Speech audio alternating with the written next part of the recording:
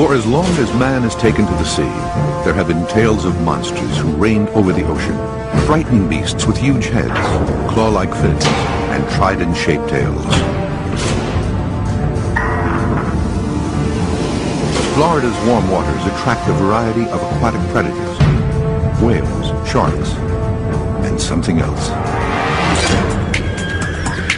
Here in the inlets where fresh and seawater mix, something unknown is said to surface quickly, only to disappear, leaving no trace or evidence, until now. The ambush predator comes up from the bottom. This thing was out of the water and moving, and I would say it probably went about 30-40 yards pretty quickly. It was a shock to see something like that. And they looked, they had almost like a turtle, like a loggerhead turtle kind of a head on them, big eyes and big nostrils on them. Which is very odd because there isn't anything else that would be like that down here. Eyewitnesses report seeing a creature that bears an amazing resemblance to sea serpents described hundreds of years ago. Accounts tell of sea monsters with a large body, a blunt, misshapen head, protruding teeth, sharp-pointed fins or flippers, and a distinctive trident-shaped tail. The first reports of a sea monster in Florida came in 1849. Passengers on a schooner saw something swimming off the coast of Jacksonville. Witnesses described a bizarre creature with a large snake-like head and fins that looked like claws. The beast rose out of the water and pursued them. Now, a Florida resident claims to have had a similar encounter. Not once, but many times. I guess people just didn't know what they were at that time and just labeled it a sea monster. Gene Sauerwein, who has fished Florida's coastal lakes for the last 4 decades, is the latest to report seeing an unknown creature in these waters. When I was seeing these bits and pieces, that's when I was really shocked. It's like, wow, this is something I've never seen and, I believe is totally unknown to science. Well, I was just right over yonder doing some fishing and just trying to get a tight line, minding my own business, and just saw something I couldn't identify. I've lived here my whole life, knew what all the local wildlife looks like, and just had no idea. And then I saw a couple clear shots of its head, and I realized, whoa, this is something that isn't known currently. Sauerwein shared the discovery with his brother. I happened to be in town, and he says, come on over, you need to take a look at this. And I know we came out, the sun was setting, and when we first got there we didn't see much, and maybe a couple popped up here and there, couldn't really tell. As we kept watching, I looked up and saw one come out of the water. Had I been out in the water, I would have been extremely scared. I've been fishing and diving all my life, and this is unlike anything I've ever seen. And unlike the old mariners of the 1800s, Sauerwein has proof.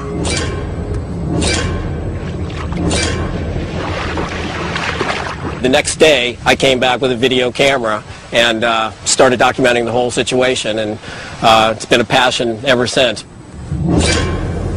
He has recorded over 40 hours of video evidence, but Gene Sauerwein has been reluctant to show it to anyone for fear the creature would be disturbed. I went to really great lengths to keep it secret. I'd hide my camera in a 5-gallon bucket. Sauerwein continued to photograph the creature many times over the last decade, but got no closer to learning its identity. Not everyone believed him. There is definitely more than one animal. Dr. Martina DeWitt, a research scientist with the Florida Fish and Wildlife Conservation Commission, looks for features she recognizes in the footage. You want to know, is it a fish? Is it a marine mammal? I cannot see any scales, which would mean that it would be a fish. What I see here, it probably belongs to the same animal that we see the back from, and you see what I think is the animal's tail coming out. Here you see the back coming out of the water, and since there's not a dorsal fin on it, it's unlikely that it would be some kind of dolphin. DeWitt is examining the hours of video evidence to attempt to make a determination of the species.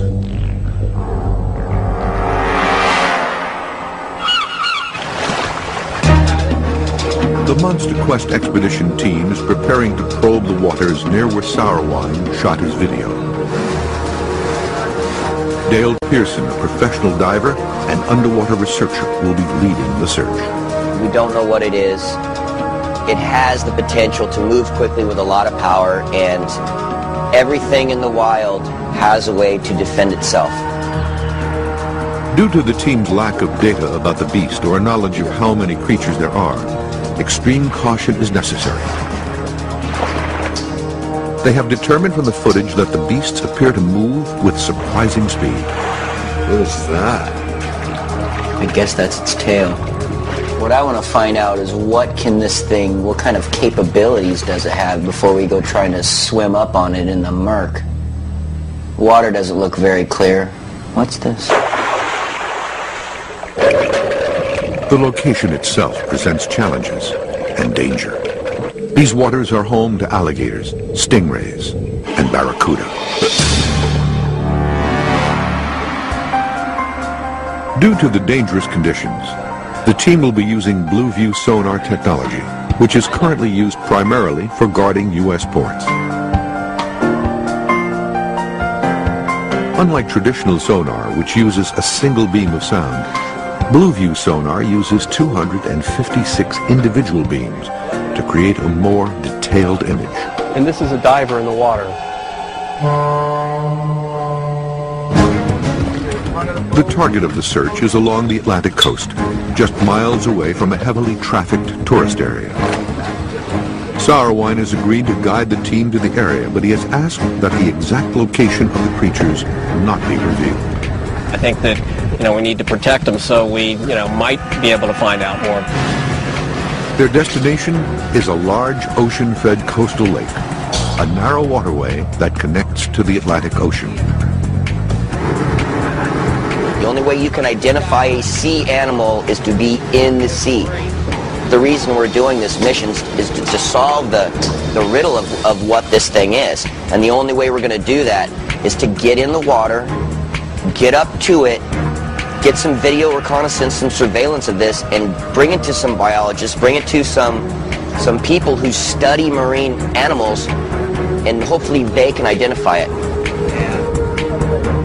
There are swamps and marshes on one side of the lake, which make the lake water extremely murky. But it is something else that makes the divers take special precautions. This is not fake footage. Something is there that we don't know what it is. There's a lot of invasive species that have been let loose in Florida. We already know that there's alligators, American crocodiles. Those are the wild cards of this expedition. Those are the things that are going to make this more dangerous and cause a little bit more concern for me as a diver being in that situation. The team has enlisted an experienced dive paramedic to join them, just in case. Just swim towards it and you just keep tracking. The divers get one last briefing on the new sonar. These sonars are like flashlights. Okay. All right, you're painting the bottom of the ocean like a flashlight. The steeper the image, the closer you're looking, and the brighter it's going to be right in front of you. The topside sonar unit sweeps a 300 square foot area around the boat, allowing the crew to track the divers and any other large objects in the water. Perfect. Okay, so if I acquire a target with this, I'll be able to track the target even though it's moving.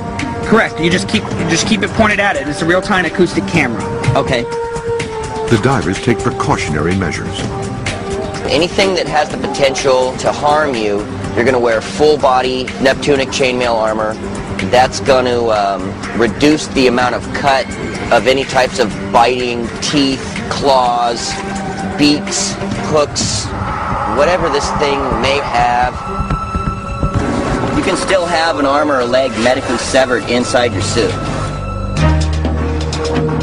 The expedition positions itself in open water. Go ahead and lead, and then when you get to the edge of the channel, we'll pass you over and start scanning with sonar. Over. Sounds good. The last hour of daylight will be the best. It'll be the deepest water, and if they're going to be back there, that's when we'll see them. Okay. All right, let's drop an anchor right here then. We'll start a search grid right here. Tell you one thing, if it's here, we're gonna find it though. Very weird. I've never seen this. Monster Quest has sent the sour wine footage to wildlife expert Dr. Edward Patook, who has advanced degrees in marine biology, zoology, paleontology, and oceanography. In heaven's name is that? Let's see, here's coming back up. Dr. Patook teaches at Florida Atlantic University and frequently leads student expeditions to study the marine life of Southeast Florida. I spent 30 years tromping around in this area. I've never seen this. I'm very impressed. Oh, there you go. That's a big animal coming up. That one, I don't know if that is actually an eye or not. It's not completely dark. It has mottled gray and darker patterns on it too. Very interesting. That's very wild. I wish they could, get more pictures of this thing, pull it up.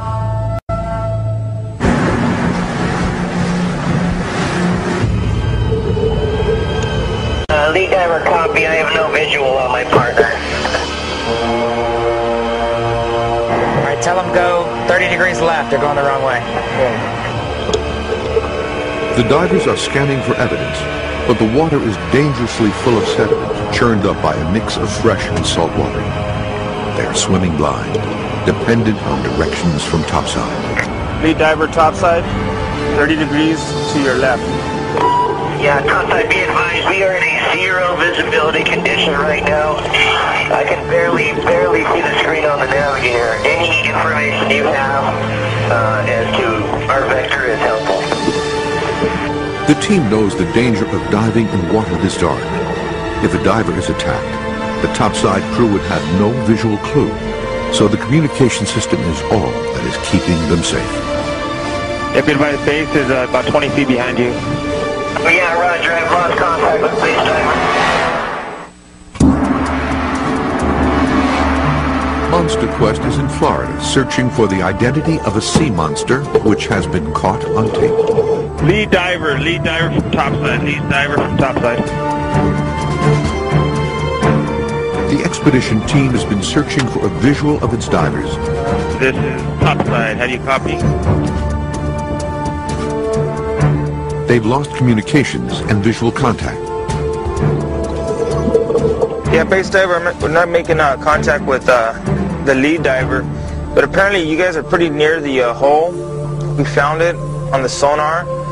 If he will turn around and start swimming, once he's moving, I can give him a vector.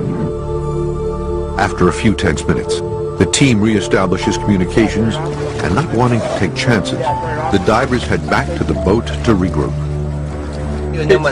When I lost you, I was able to sonar down and I could see you in the sonar. I mean, I could barely see the sonar. I had to plaster my face to it, but then I could find you and was able to hunt you down there when we got separated. Because if I'm looking at the sonar and you're filming and you take your eyes off me, all it takes is 1 second. 1 second, yeah. And then that's it. We're separated and bad things can happen. Those kinds of reports seem to be very specific to Florida. Lauren Coleman is a cryptozoologist and has studied